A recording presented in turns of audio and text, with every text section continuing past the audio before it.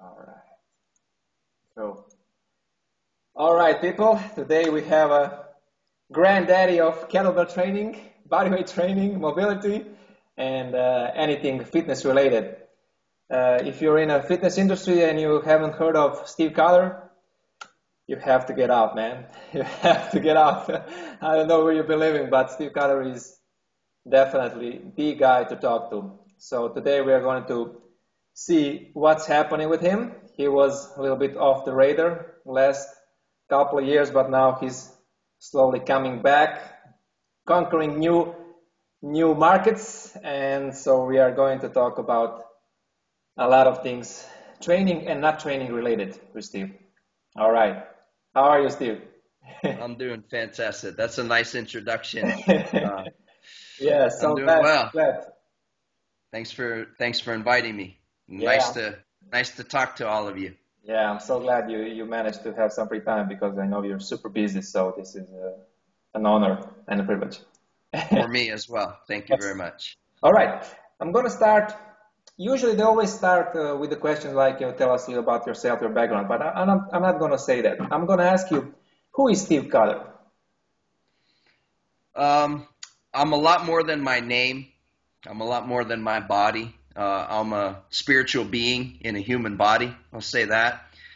Um, what I do is I function through the physical. I'm relate in terms of my profession. I'm in the physical culture, so I work with people on their. You can say initially their body, but it's really about the mind. Um, Exercise is the vehicle that I use to share my message with the world, which is about health. It's about health and vitality and personal power. I have a family. I have three wonderful children, beautiful wife, six cats, three dogs. I travel around the world. I've taught in 60 countries in the past 8 years. Spend most of my working hours in Asia nowadays. Since the last year and a half, I go to China about every 6 to 8 weeks. So fitness is really growing in terms of the interest there. And other than that, I stay at home in San Diego, live that Southern California kind of beach bum lifestyle, except I don't surf and I don't stay on the beach, but just a laid back, easygoing guy that loves life. Amazing. And that's a little bit about me. That's great. I mean, with all these cats and dogs and kids, you're not bored. No, no, no. If Yeah, I'm bored, that's a personal problem for sure. yeah. No, it's amazing, really, really. The way to live. Okay, we have to, of course, talk about kettlebells. So, tell me, what are the pros and cons of kettlebell training? And in your opinion, is it the best training tool out there overall? I can't say, I'll answer the second question first. I can't say it's the best because um, the tool is only as useful as the hand that holds it. So we have to take a step back and we have to look at the body. And, from there we go deeper and we look at the mind and we look at the breath. So it's the mind and the breath and the body.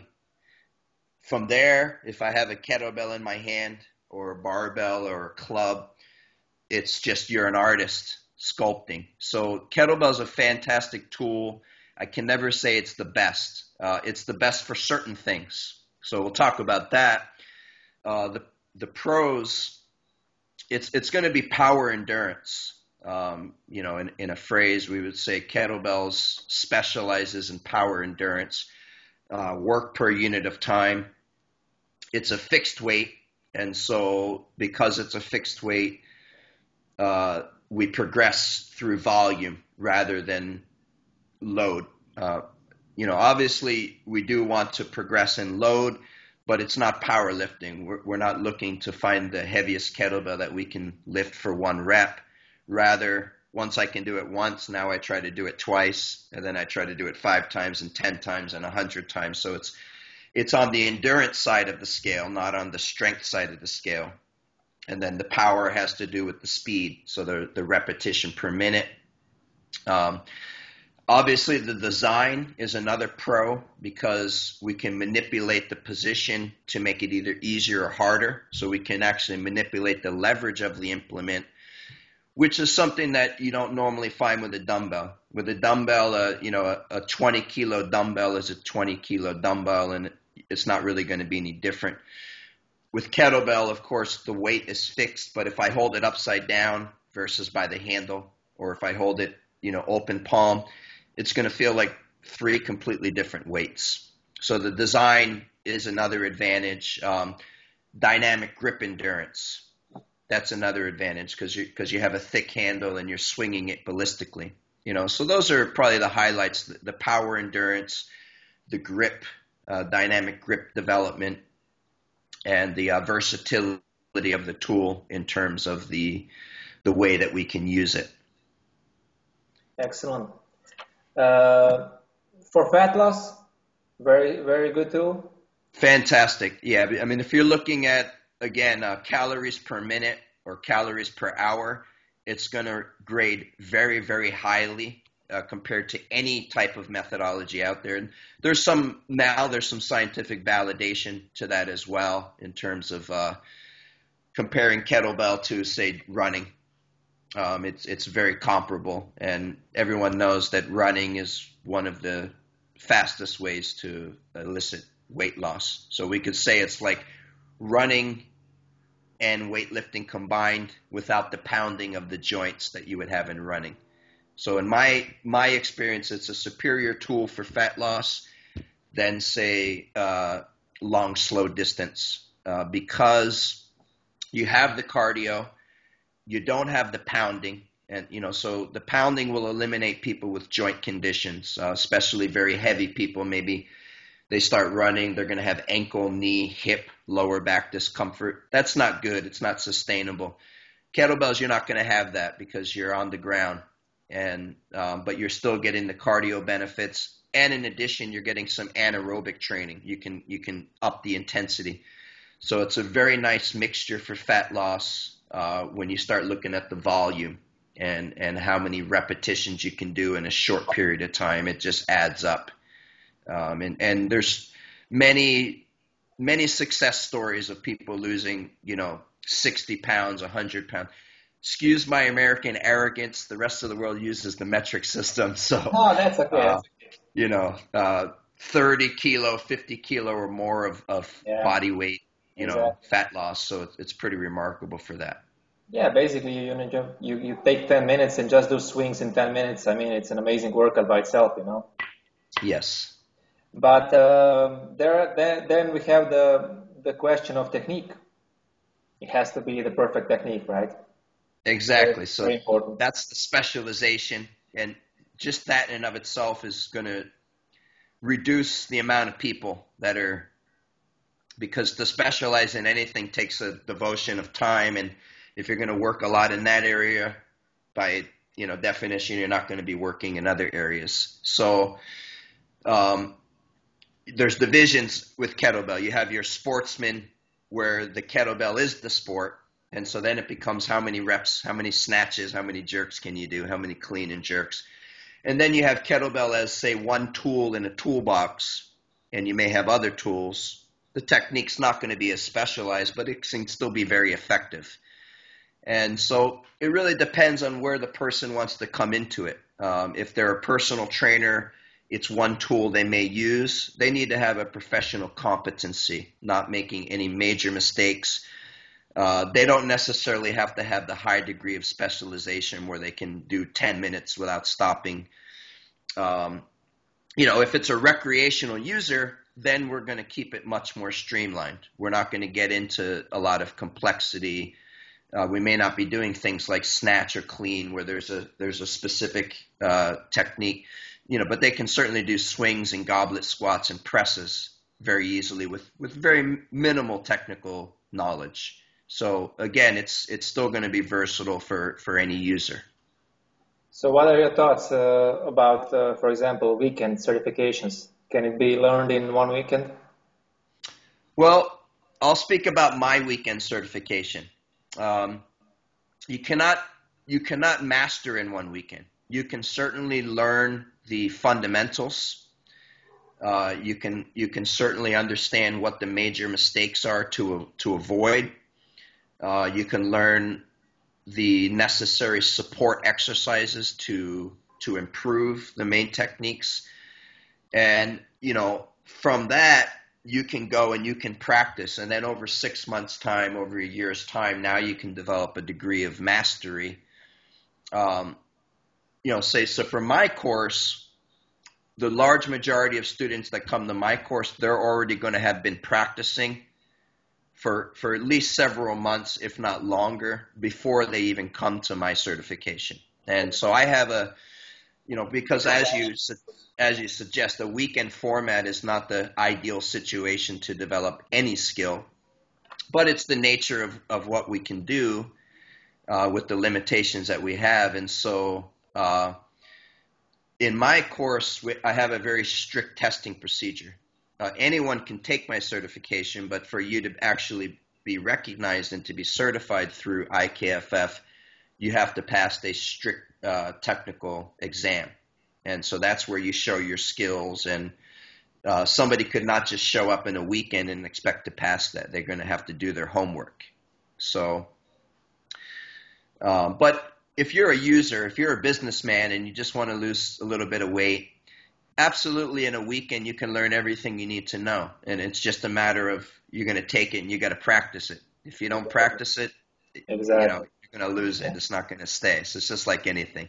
Yeah. So how would you compare IKFF and the Russian, for example, system? Well, I don't compare. The Russians are the best in the world at what they do, and I'm the best in the world at what I do. And the common factor is the kettlebell. So I have tremendous respect for any great technician, any great athlete, but I actually have more respect for the great athletes and the great coaches that also have great character. That's far more important to me. I don't really care what kind of sportsman someone is. I care about can they teach it and can they show the true value of the sport, which is how do you treat other people, how do you conduct yourself in a civilization, because to me that's really the test of how well you know your craft, is can you apply it outside of the platform. But in terms of the kettlebell, I'm a student as well as a teacher, so I've also been informed by the Russian methods. I've studied with many of the best Russian coaches and most successful Russian coaches, and have learned their methods and have studied their methods and practiced their methods. And whatever methods that I learn, if I find that there's a better way, if I find that there's a more efficient way, then I will study it and I will integrate it into my own system, because for me it's all about getting the message across more directly and as efficiently as possible. As far as my program, though, it's very different because the Russian system focuses on sport. So the kettlebell coaches are specialists in kettlebell sport, and in terms of what is known, Russians have been doing it longer than anybody. What I do, though, is I work with fitness professionals, and I also work with the general public. And so there's different needs. I can take the technical knowledge and, just along the same systems of what the Russians teach, the modern kettlebell methods, and I can teach that. However, my goal is to take that and work with a fitness professional and communicate how they're going to take that and how they're going to bring it to the masses. So it's a totally different objective, because it's not about, this office worker or this housewife or this regular person. It's not about can they go from, 50 reps to 100 reps to 150 reps in 10 minutes in 2 exercises. That's not what it's about. It's about can they do it safely and effectively without hurting themselves. And can these fitness professionals teach these regular people that aren't super athletes, that aren't taking whatever supplementation, that aren't training like a professional athlete and devoting their life to that sport? So it's totally different. And I can learn a lot from them, and they can learn a lot from me about different areas. So, and so when you ask me to compare, I don't compare because what I do is different than what anyone else does, and it's something that I've refined over many years, and it's just as much communication as it is technique and method. There's a lot of people that can teach someone how to grip a kettlebell and how to swing and snatch a kettlebell. So my aspect is more on the teacher and on the development of the individual and the mind and the body with that. So it's very, very different. Excellent. That's good. That's the only way. All right. The three biggest aha moments in your career, or the three biggest things you learned in your rich career. We have to start when I was 12 years old. And again, I didn't plan this, and I don't know if your readers know, but none of these questions did I know in advance. Oh, of course, yeah. You're asking me like what occurs in my mind right now. If you ask me in a week, there might be a couple of different ones. But the first occasion, I was 12 years old. I had just moved to California the day before. I came from the East Coast. I was born in New York, lived in Philadelphia, moved all the way across the big country to the opposite coast, right? So the day after I moved here, I went to my brother's Chinese martial art classes, and it was only adults, and I'm this little 12-year-old kid. And I looked my martial art teacher in the eye, and I became his student at that point. And so that was revolutionary in terms of my development and everything I've done since then, because that started me on my career path. And it's taken different shapes, but essentially that was my formal introduction to physical culture, to physical training via the traditional Chinese martial arts and the internal martial arts, which includes the meditation and the Qigong, which is the breathing training, the Chinese medicine, which is the massage and the bone setting, as well as the martial art part, the fighting and the self-defense and the physical training and weapons and those things. So that was a first aha moment. Second aha moment was probably years later when I realized I wasn't going to be teaching martial arts for the rest of my life as my profession. And I was about 27 years old. I'd been studying, religiously all day, every day for 15 years at that point.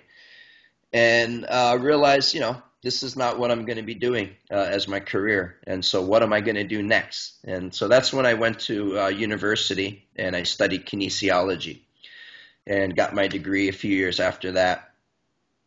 Began working as a personal trainer. And so that was kind of the second. And in that period of time is when I actually came across the kettlebells. I first started seeing advertisements in 2001 in a Vitalix catalog from Dragon Door. Pavel was brand new on the scene at that point. Actually, he didn't even have a kettlebell program. He was showing these stretching programs. And then 2002 is when I got my first kettlebell. I saw the ads for about a year, and I was like, oh, interesting, looks interesting. Finally, I decided to invest. I didn't have any money, so the kettlebells were expensive for me. But a friend of mine had one. I had a chance to feel it, and then after that, I figured out a way to get a couple. So I taught myself at home, got involved with the kettlebell community, trained myself for a year at home, just using Pavel's basic video. And then 2003, I went to the RKC community, which predates Strong First and even predates the terminology of hard style associated with kettlebell. And I immediately connected with Pavel. He asked me to be an instructor in his program. And so I was working with RKC for several years as one of their key senior instructors that helped develop the first programs, the early programs. And then I'd say the third, in terms of my professional aha moment, was starting in 2007 when I had just left RKC community, and I hadn't started IKFF yet, but I started doing seminars around the world. I started getting invited to different countries in Europe and elsewhere, and started doing seminars, and then a year later started doing certifications, and from there the world opened to me. I got to go to every continent and well, not Antarctica yet, but every continent except for Antarctica. And as I mentioned, 60 countries around the world, different people, different cultures, and that's been a huge eye opening and continues to give me aha moments, because I realize that the more things appear different, the more we're all the same, and we may be different races, different language, different skin tones, different customs, but at the root, we're not really different, and we all want the same basic things. And that gave me a lot of hope and a lot of faith in humanity and just my purpose in the world, and the interrelationship of things. So you can say those are my 3 aha moments up till now. Great, amazing. What is your definition of being fit? Being fit is a component of something larger, which I call being healthy, which is a component of something larger, which I call being well. So fitness is a key component to well-being. And it has to do with the physical condition. It has to do with if we forget that we're people and we pretend that we're cars, fitness is the condition of the car. It's a condition of the body and the engine that runs it. But it's not the entire thing. Exactly. It's a piece of a puzzle. Yes, it doesn't speak about the spirit, and it doesn't speak about the mind. It only speaks about the body. Great. State of fitness in the United States and in the rest of the world. Like many things, it's ironic because it's both the leader in fitness and also the leader in illness. So even though the food supply is completely corrupted with big pharma and GMO and all these things, and the average American being obese and the average American being very ignorant about quality of nutrition and quality of health, at the same time, U.S. has been and continues to set the trends for the fitness communities around the world. A good comparison, I say that if we look at sports development and sports conditioning, sports science, Eastern Europe and especially Russia continues to be the primary source in that region. However, when it comes to general fitness and general population, U.S. continues to be the leader in that region. And so new programs continue to come out. Trends that start here and get big here inevitably end up eventually going all around the world. A great example is kettlebells. Kettlebells have been in Eastern Europe for many generations, at least a couple hundred years, and but yet no one knew about it until less than 15 years ago. It took an American marketing ingenuity to actually bring kettlebells. And now I've made my business since 2008, going all around the world and introducing kettlebells to people in many different parts of the world, now especially in Asia. So that's a great example of how the American fitness trends spread. And yet, I live in San Diego, and again, I'm sitting here, I don't even have a shirt on because San Diego's sunny every day. It's like probably southern Spain, right? So but most people around the country, they're not in this healthy environment. Most people around, what we would call middle America, they're eating a lot of meat and potatoes and McDonald's and drinking Coca-Cola and are just as good and just as important as all of us, but they don't have the community and the knowledge and the support system to really be educated about something so important, which is, nutrition. You can't separate fitness from nutrition, because it doesn't matter how many exercises you do. If you're not providing high quality fuel, the car's going to break down. Exactly. And so it's, like I said, it's both the leader and it's also leading. It's kind of in the back when it comes to the average American being healthy. Paradoxical. The average citizen almost in every other country is probably healthier in terms of just being simple. It is paradoxical, simple living, and so my rule of thumb is you count the McDonald's, and the more McDonald's there are, the less healthy the people are going to be. Yeah. They're polar opposites. Yeah, I mean it's a huge market, Yes, it is. That's why everything starts there. I mean, you are the best in Hollywood marketing, everything, making everything, nice, selling, Yeah, but package. health-wise. And that's not my interest, I mean, I don't actually care about borders or nations. Like Yeah, I'm only American because I was born here, but my ancestors came from Europe, and it doesn't really matter. People are people. exactly. Nations and borders are just imaginary things. So it's not, the world is changing so rapidly, and we're not going to be able to, there's going to come a day very soon where we're not going to be able to talk about a country and say, oh, that country is this. We're going to understand that we all have access to the same things, and we all have the same potential. But I'm not really big into the Hollywood and the packaging and the marketing and stuff like that, because that's not real life. That's just illusion. I'm more old world, even though I live in the new world, so I like to keep things simple, and so yeah, it's interesting, but I'm always just concerned about the whole global. I don't think in terms of U.S. is a big market, but I mean China's potentially even a much larger market, and Europe is a massive market, and so the whole world is really a market, and we're not limited by how far, by the area that we can cover in a car or the area we can cover by walking any longer. And, and with what I do, that's a prime example. We're here on the internet, you're in Europe, I'm here. And so, we're breaking down barriers. Exactly. I mean, everything is on the internet today. So basically, if you're online, you have the whole world in your disposal, so you can reach so much people, so many.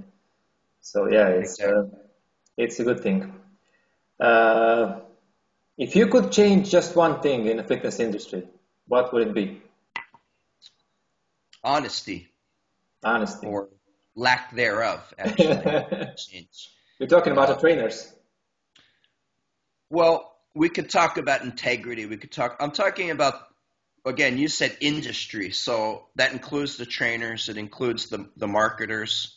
It includes the companies that are selling goods and services. Kind of a companion with that will be the nutrient and the sports supplementation industry that kind of latches onto the fitness. And so even just backing up, I don't like to use the word industry at all. And I don't even refer to it fitness industry. I call what I do fitness community, because industry it's industrial. It's a factory. Industry refers to an assembly line or a factory line. It's about widgets. It's about product. It's not about people. And, so whenever we start thinking in terms of industry, we automatically make it a capitalistic thing where it becomes about profit, and automatically things become corrupted, if not immediately over time, because the focus becomes on how many clients can I get and how much money, what are we actually doing? So yes, we're talking about the trainers, but we're talking about the education as well, because it's not that trainers are bad, it's that they're raised in a community where they're not being taught to have ethics. They're not being taught to have integrity, which I can define simply as doing what you say you're going to do and being what you're talking about. Not talking all these promises and or talking about, you're a fat loss expert while you're sitting there eating a Big Mac, drinking a Coke. Be consistent in what you do. And marketing's teaching the trainers to basically lie. Marketing's saying, oh, promote yourself as an expert. Well, wait a second. That's not where I come from, because where I come from in the traditional martial art, you don't talk about how good you are in martial arts. You're this, you're that. you show it, because someone's going to come in and punch you in the nose, and all that talk and all those papers, it's not going to do you a bit of good. What's real is what you can do. And you only become an expert over time because people see you as an expert, not because you call yourself an expert. But again, it's this industry thing, and it's putting everybody on the fast track. You're an 18-year-old kid, you're going to go to school and be a personal trainer, you come out, you're an expert. Sorry, it doesn't work that way. Okay? Maybe in 10 years, if you commit yourself and you study and you practice, and now you're an expert, and you still got your whole life ahead of you. So that's what I believe in. And like, if people call me a master, it's because they see me that way. It's not because I call myself that. It's not for me to say, right, and put myself on a pedestal. And that's how I built my business, and that's what I believe in. So honestly, to answer your question, in summary, I think there's a lot of problems with it. What I would change is I would change the level of integrity and the level of honesty, and bring it back to just stay, do what you're good at. Like, we don't have to be experts at everything, and even if it's a young trainer that's just starting on, of course they need to make a living, and of course they need to position themselves. That's normal. But it's not just about the physical skills. Like, if you're a trainer, it's about people and it's about communication. So maybe you're inexperienced in terms of you don't have a lot of years under your belt teaching exercises. That's okay. But if you care, if you really care, then you're offering a lot of value, because that person is coming to you, that customer is coming to you because they need your help, they need your guidance. So you don't have them do a bunch of stuff that you don't understand. You just keep it simple to the things that you can teach and you can explain, and you spend time actually investing in that person and giving them attention, because that's what people need. They need to be loved. They need to be cared for in one form or another, versus, oh, I'm some muscle dude. I've been working out for 20 years. I got the biggest muscles in the gym, so I'm going to be your personal trainer. Well, maybe he doesn't care about you. Maybe he just cares about his biceps, so it's not going to help anybody, right? It's not about what I can do. It's about what I can do for you, and how can I help you. So, that's what for me to have an educational program, that's going to be in the first semester is going to be about ethics. It's not going to be about the latest trend, because once you develop that standard of ethics, you can always add new things to that, and you study it. You become proficient. It's just like any profession. You take technical courses. If you're a computer programmer, a new program comes out, you learn the new system. You learn the Linux, or you learn the Java, or you learn whatever it is that's new. It's not like you have to go through the whole schooling again, because you're already a professional. You just add. And I think that fitness can be the same way, but it starts with the person. Do you have a professional standard? Be good at what you're going to do. I never teach anything that I don't know, and I have no problem saying I don't know if somebody asks me something that's outside, instead of pretending to be an expert about everything, which is what the marketing is promoting. It actually borders, in my opinion, borders on criminal, because you're messing with people's health, and it's ethical to say you don't know when you don't know. Oh, yeah, Viper, I'm an expert in that. Oh, yeah, TRX, I'm an expert in that. Oh, yeah, BOSU, I'm an expert. Oh, yeah, kettlebells. Now, the kettlebells is good, because then you separate the wheat from the chaff, as we say in English. You separate the posers from, right away, if somebody with kettlebell, it's too specialized. You can't fake it so easily. But again, general public doesn't know. They don't know what they're looking at. So the trainer can be holding his wrist like this in the clean. The client's not going to know the difference. Exactly. And so they're promoting bad information, and that's what the problem is. It goes back to the ethics again. But I work to change that in what I do. I work to set an example of of something different. And that's what I gravitate to people like yourself that also have a standard and have a self-respect that they're going to focus and be good at what they're going to be good at and what they like, and actually be a professional and do the research and do the training and live by it, like do it. People look at you, they look at me, they know we're fit, right? They don't question like, oh, maybe this guy, he doesn't look fit, but maybe he's smart. Well, we're not brain surgeons, so you're not coming to me because of, Exactly. Yeah. you actually are, but you're coming to me because I can help you with this part, right? That's why we're physical trainers and personal trainers and all that stuff. So you got to kind of stay in your lane, as I like to say. Walk the talk. Yes. All right. So in the last, I don't know, couple of years, you've been very active in Asia. So can you tell us a little bit about that market in Asia? How are people there? Oh, it's remarkable. I love it, man. I really love it. I don't love it more than other parts of the world, but I love it just because I love wherever I am, and I'm there a lot. So right now I love it in Asia. But, China's a massive market in terms of people, in terms of, I mean, I know that, maybe the diehard Europeans and, Americans, they don't like to admit it, but China is the new superpower now. And, that's just the way it is. And hopefully they do a good job with it. And, but again, the world's all interconnected. But, aside from all the politics of, communist government and all this stuff, aside from that, you're just talking about people. They're good people. They're good people, just like everyone's good people. And they love it. They love training. There's more money in China now, so obviously the trends, everything follows. Fitness becomes a trend, fashion, all those things. It follows the financial, because when people don't have money, they don't have time to work out. They don't have time to do other stuff. They don't have money to buy stuff. When people start getting a little bit of money, they want to take care of it. They want it to last, and they want to start taking care of their health. And that's how it works. And so now that trend is going to Asia. And, mainly I'm in the sort of mostly northern. I'm most often in China, Hong Kong, and Taiwan.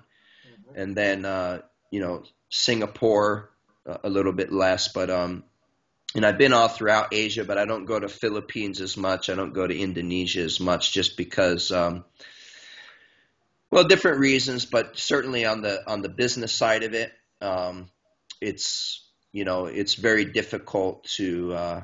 They can't afford, and it's not like I think I'm too good. I love everybody, and I don't actually do what I do for the money. That's a small part of it. I do it because I love it, and for me, it doesn't matter if there's one person or 1,000 people. I'm still going to give my heart and soul to everyone that gives me the honor of learning from me, right? So. But the economics of such is that's where everything is going on in Asia. It's kind of going on in China and Hong Kong and kind of Taiwan, the modern industrialized nations. And it's really crazy because, China has, I don't know, probably it's got 50 cities with more than 3 million people. It's got at least 20 cities with not 1 million, 2 million, but, it's common. If you have 5 million in China, it's a kind of a mid-sized city. Yeah. Because their big cities have 15 million, 20 million.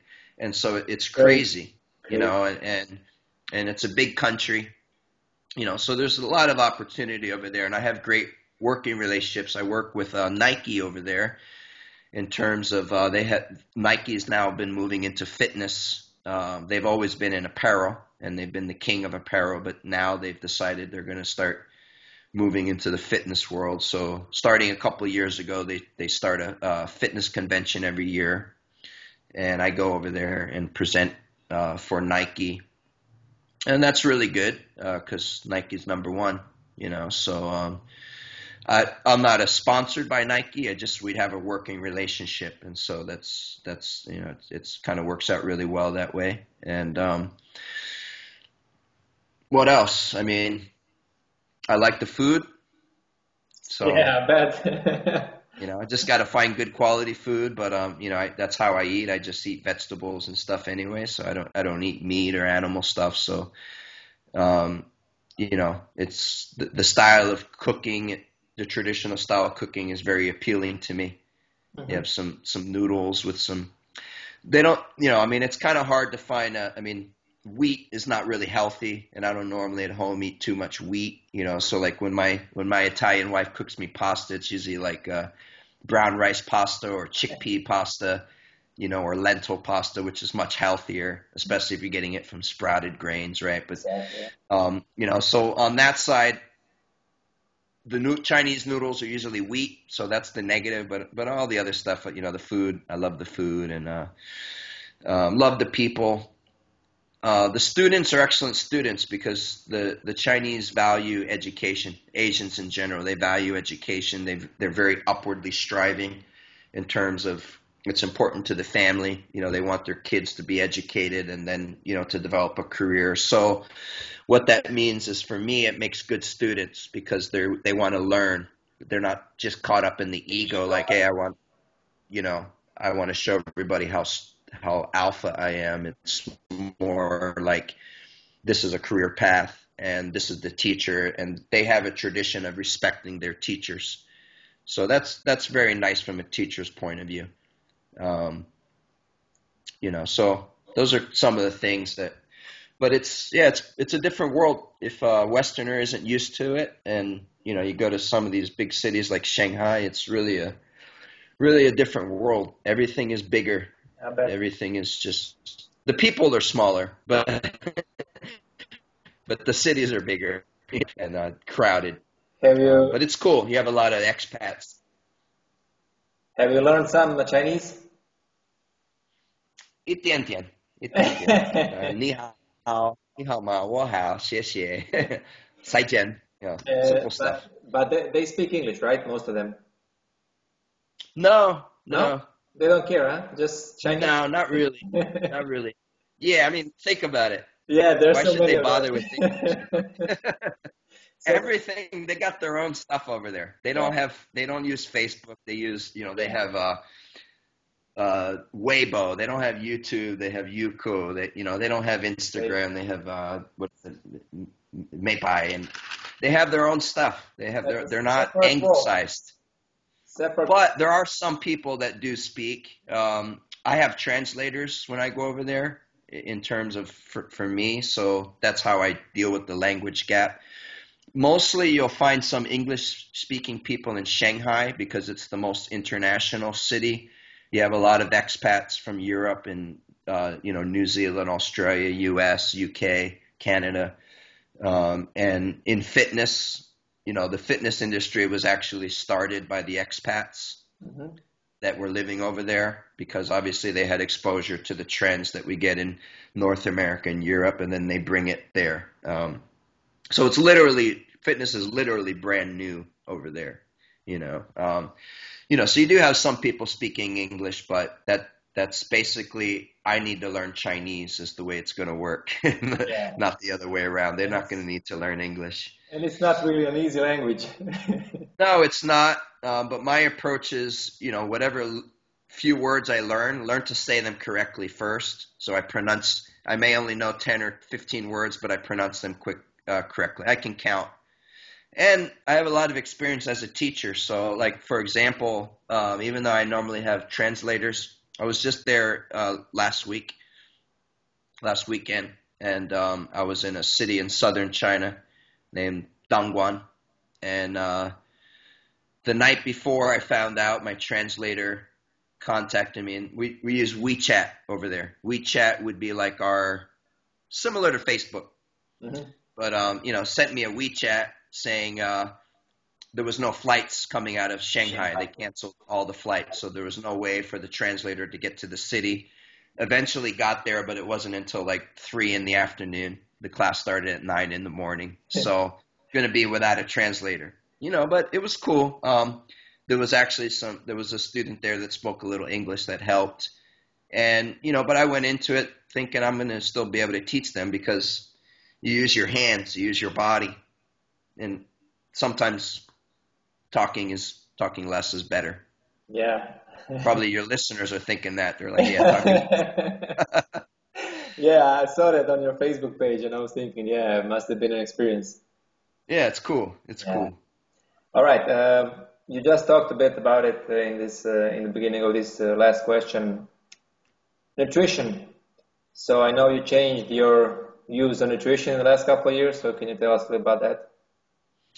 For me, well, I'll just back up a step before I start talking about my own nutrition. Nutrition itself is about nutrients.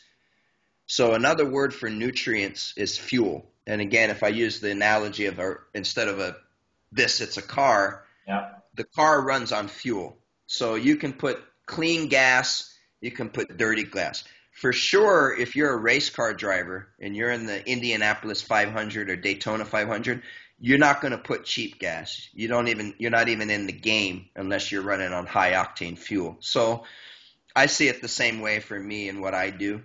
I didn't used to know this. I didn't used to have this understanding. It was only in the last year that I completely changed everything. But so that's where we're coming from. Nutrition is nutrients. It's not about your beliefs or your habits or your ego, tradition, culture, or what you like.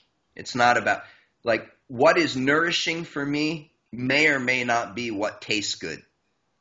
I mean, sometimes it tastes good, but that's not why I eat. I don't eat for taste any longer. I eat because of nourishment. And yeah, given the option, I'm going to go for the tastier food. But I have standards, and I'm not going to eat, a piece of crap that's tasty. You know what I mean? So that's how I see about nutrition. And then as far as myself, 1 year ago, I became strict vegan, which means I don't consume or participate with anything that involves animals. I don't kill to fuel. Oh, but you kill the plants. Okay, maybe someone's going to think that. But so I eat plants, I eat seeds, I eat nuts, legumes, yeah, from the earth, not animals. I don't eat people. I don't eat dogs, cats, cows, pigs, chickens. All creatures are equal. That's how I see it. That's how I see it. And as far as the results, it's been tremendous for me. I feel much more energetic, everything's better. My skin is better. My temperament is better, more peaceful, more calm. It's not that I don't get excited sometimes, but my general state is much more just healthy, energetic, enthusiastic, and peaceful. And there's a lot of people that have ideas about. There's a lot of people that have ideas about, meat or non-meat. That's for each person to work out for themselves. For me, I live what I do. I back up what I do. I know a lot about it because everything that I am talking about is stuff that I do with myself and test on myself. So it's just my experience. I'm not going to sit there and have an argument with anyone saying, oh, not eat meat is better, you should eat meat, you shouldn't. I have my ideas. I know what's good for me. You ask my opinion, I'll tell you, but I'm not militant. I'm not going to try to convince people to change. I believe with education is illumination. So the more knowledge we have exposure to, the more understanding we have, and then we can make informed decisions. But stepping away from the discussion of, whether vegan or non-vegan, there's some common factors that everybody can benefit. We know that living foods are healthier than dead foods, and that includes meat. You're better to eat raw meat if you're going to eat meat than cooked meat, for example, and every other food. I'm not saying 100% raw necessarily, because certain foods, should be at least cooked somewhat, but the point is that there's certain common factors, and one of the factors is living foods. Almost everybody will benefit by increasing their intake of vegetables, for example. and eliminating toxins, eliminating poisons.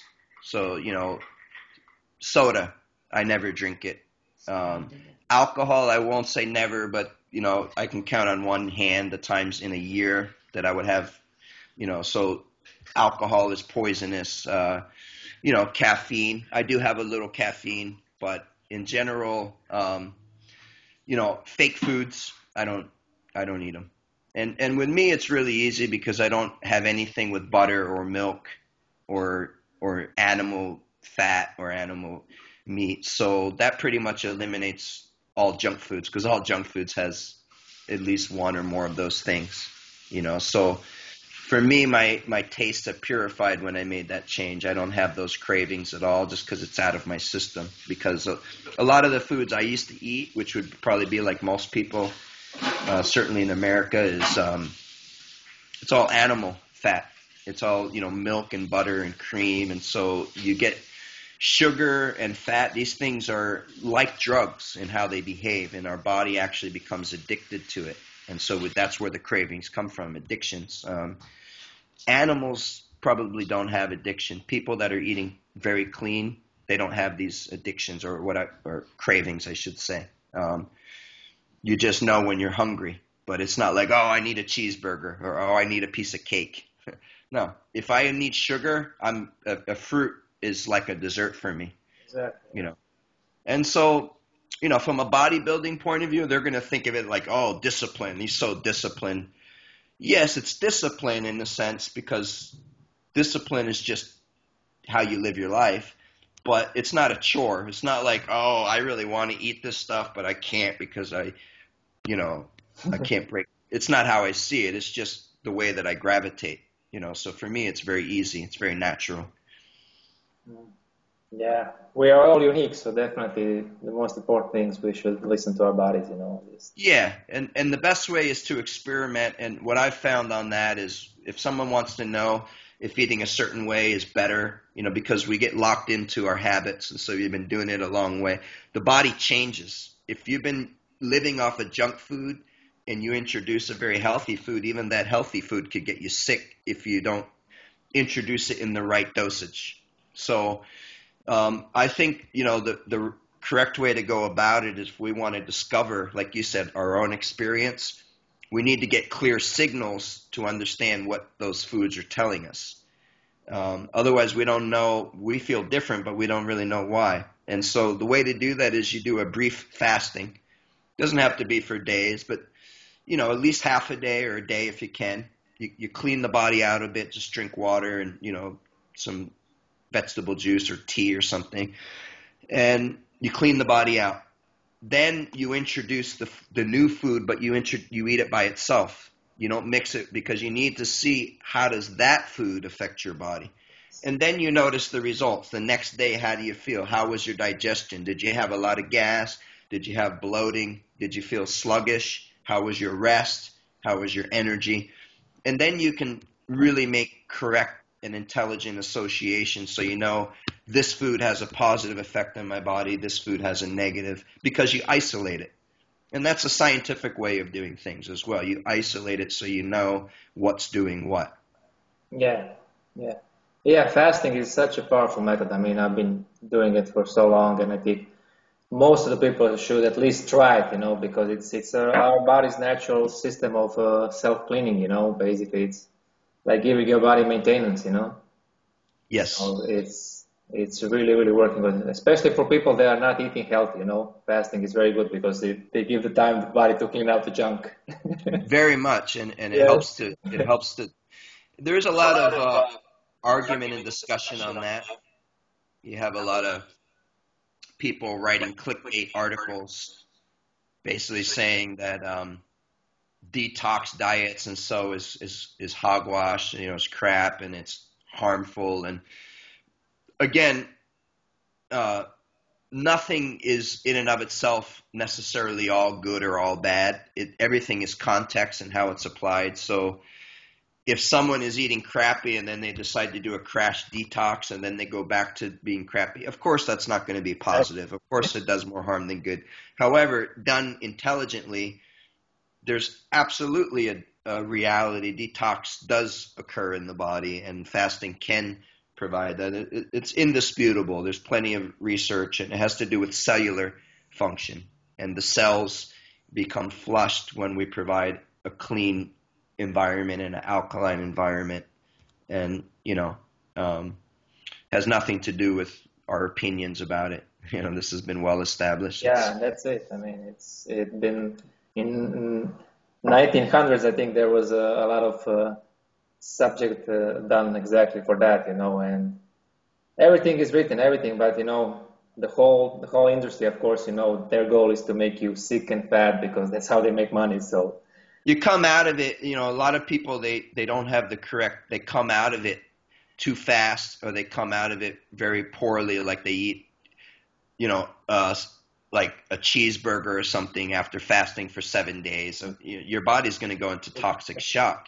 Exactly. And then that becomes the article that everyone's talking about. It's just like somebody hurts their back with kettlebells because their trainer was irresponsible, didn't teach them, and then now the media says kettlebells are bad for you, they hurt your back. No, stupid trainers are bad for you and hurt your back. Kettlebells are neutral. They're not good or bad until you start using it.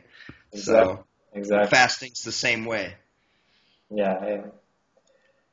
It's a huge subject. We could go on about it for a long time, but yeah, we have to keep it in a time schedule. Tell us about your future plans. Future plans, like future in 5 minutes or future in 5 years? Yeah, I'm just teasing. Because I'm all about the now myself. But the direction I'm moving in is I'm about really well-being and health. And again, fitness is a part of that. But I'm 46 years old, and it's not old, but it's not as young as it used to be. And so the body undergoes changes. And for me, it's about just sharing with the world what I've found that works really well for me. It was just certain lifestyle habits. Has to do with the mind first and foremost, but certainly nutrition is a part of that. Certainly exercise is a part of that. It's what I call the health happiness continuum, which I consider the highest level of existence, because someone can be healthy but not happy. Someone can be happy for a temporary state but not sustainable because they're not healthy. Someone can certainly be fit without being healthy. That's why I say fitness. There's plenty of fit people going around with, single digit body fat. They're not healthy at all because they're miserable, or they're, emotionally have imbalances or all these things. So for me, it's moving more out of the fitness, not completely, but not centered just around the fitness, moving more into the health, longevity, anti-aging. And when I talk about anti-aging, it's through natural methods, not there's the whole industry on anti-aging using hormonal replacement and all this stuff where, okay, you're 35 years old, now you get a prescription for testosterone and all this ridiculous stuff, which is just another temporary Band-Aid. It doesn't address the underlying cause. So I'm about the underlying cause, which really begins with our thoughts and how that relates to the body. And hygiene practices, health practices, including exercise, nutrition, and, breathing and meditation and these things. So that's the direction I'm moving in. More mature audiences, in terms of not necessarily just fitness professionals or just athletes and coaches, but folks that really have an appreciation for life and have a lot of things good in life, but they're missing the health thing and they need to learn. And that's something that I've been practicing my whole life. So that's I'm still going to stay with that. And what forms, definitely speaking, writing, that type of thing, just getting the information. So obviously over time, I'm going to be doing more over the internet, putting out more content that way, just because that's the best way we know how to reach across the borders right now. Is, the seminars still limit. I do a lot of seminars still, but again, I'm limited to the people in that region that can attend and even know that I'm there. It's too much based on the marketing aspect of informing people. versus on the internet. Once it's out there, and anybody can access it. So, Yeah. I think I saw on your Facebook that you started like some kettlebell university or something online. yes, I've recently started. It's called Steve Cotter's Kettlebell University, which is an online academy, basically Okay. taking someone from step one, they've never picked up a kettlebell, never seen a kettlebell, up to, okay, now I want to compete in kettlebell sport and everything in between, fat loss, mobility. So yes, it's very extensive. Also includes a lot of mobility and flexibility segments, and warm up and cool down. And yeah, that's a monthly subscription website, Okay. and it's very high quality. It's very good information, and all of your listeners are definitely would enjoy that. And actually, thanks for bringing that up, because a person can do a 1 month free trial. So if they go to just www.kettlebell.university, they can just enter their email and they can actually do a 1 month free trial. So Yeah, very good. 100% no risk there. Yeah, that's very good. I mean, yeah, internet, I mean, that's the only way to really spread. I mean, because, with seminars, you're limited and not just that. I mean, you're getting wasted. As you get older, all this travel and everything takes toll. It doesn't matter how much you love it, but still, especially when you travel long distances, it takes a toll. So definitely Exactly. online is, now, it's not the future, it's now. Yes. Excellent. Very good. Okay. To wrap up, message to everyone who is listening. First of all, thank you for your time. And next, love yourself. Starts with you. Yeah. So people practice loving yourself, accepting yourself, not being angry. And that's how we make the world a better place, is by making ourselves better. And treat yourself the way you want people to treat you. Excellent. Yeah. Very good. Thank you so much, Steve. It was a pleasure, and I think the viewers are also going to enjoy it. And now we have to arrange for you to come to Croatia. I'm so excited. It's one of the countries that I've always wanted to visit, and I haven't visited yet. So Especially in summertime. I look forward to that being one of my next places to visit, the famous Croatian beautiful lands that I've heard so much about. You're gonna love it. It's amazing. It's really such a beautiful country, especially in summertime, the beaches and everything. It's amazing. Awesome. I look forward to meeting the people. So. Yes, and I will be your translator in case somebody doesn't know English. Excellent. Oh, Croatians speak very good English. Yeah, most of them, but you never know. Okay. Excellent. Cool. Very good. Thanks a lot. Thank you very much for your time, and we talk soon to arrange the details for coming to Croatia. Sounds great, my friend. Appreciate it. Thank you. Bye. See ya.